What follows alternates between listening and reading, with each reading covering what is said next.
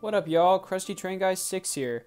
So today I've got another unboxing video here for you guys of a photograph that I thought might be interesting to some of you.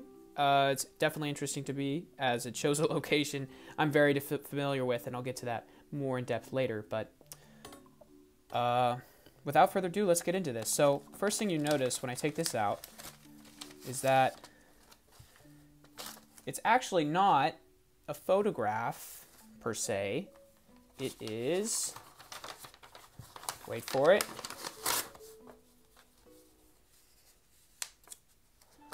we'll open this up. I think all the important information is gone, has been removed.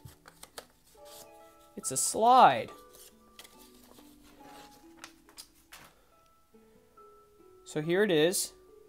I've got a slide viewer, and I'll grab that in a second. So unfortunately I ran into some technical difficulties, but everything's been figured out now. And it actually gave me a chance to grab my slide viewer. When I do that, I'll turn the slide off. But anyway,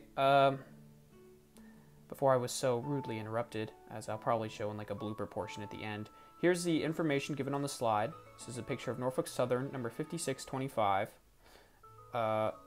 I don't know if number 2 or 3, maybe that's the number of the locomotive behind it, because it appears there are 2 locomotives, as you will see when I put this in the slide viewer. I'm not sure what RRBO 521 is. Maybe that's like the milepost. I'm not sure. But as you can see, this is taken in Manassas, Virginia on November 2nd, 1993. So it's actually not super old compared to the other things that I've showed on this channel, but it's definitely an image that can't be replicated, and that's why I got it. So without further ado, I like that statement, without further ado. Anyway, I'm going to put it in the viewer and turn the light off.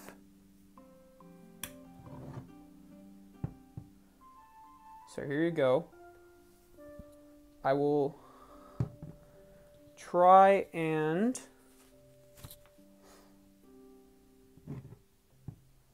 focus it. There we go.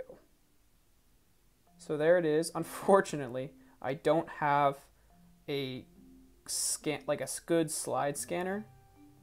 That's pretty good though. But yeah, you can see it's a Norfolk Southern train heading southbound at Manassas, Virginia. There's an industry to the right, and this image would seem kind of not very special, except I know exactly where this spot is, and I actually have railfanned at this spot before. That's what makes it kind of special. So this was taken, if you're familiar with Manassas, Virginia, this was taken on the bridge over the tracks on Liberia Avenue, kind of near Manassas Park. The Manassas Park VRE station is pretty close to this. But anyway, that spur track is still there. I don't think it's in use. It's overgrown, but it's really cool to see that industry with some box cars, and I don't know, that looks like a center beam maybe on the back there. So that's kind of cool. And another reason why this is kind of special is, of course, that middle locomotive is a high hood. Don't see very many of those anymore, especially not on this line.